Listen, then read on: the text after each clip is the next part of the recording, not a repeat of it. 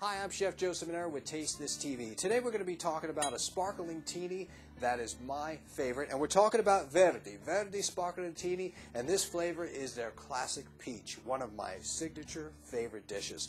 Now, to tell you the truth, walking over when you're talking about marinades and just marinating any kind of, whether it's beef, poultry, or even fish, you want a sparkletini that has a flavor that's not overpowering, it's subtle, it's refreshing, it's pure, and the carbonation is still intact, meaning you can have a lot of sparkletinis out there. You have carbonation for about a half an hour and then that's it.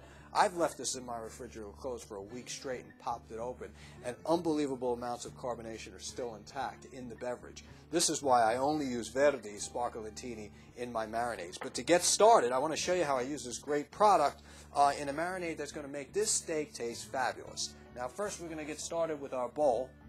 Put our beverage here.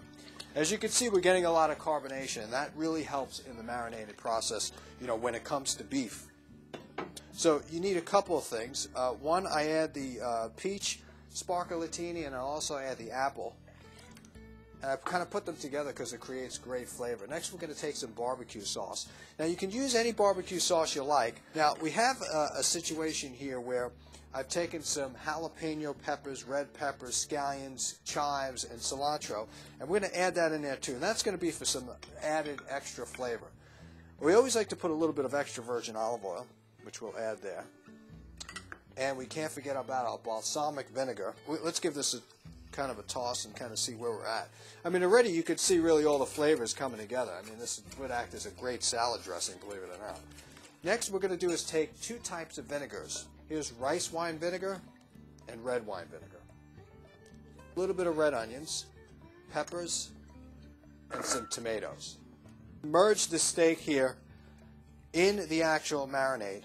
Put it in the refrigerator for 2 days. Take the steak out, grill it to perfection, slice it over a flatbread, and there you have it. Don't forget that the marinade that you use can be now worked into your wonderful sauce.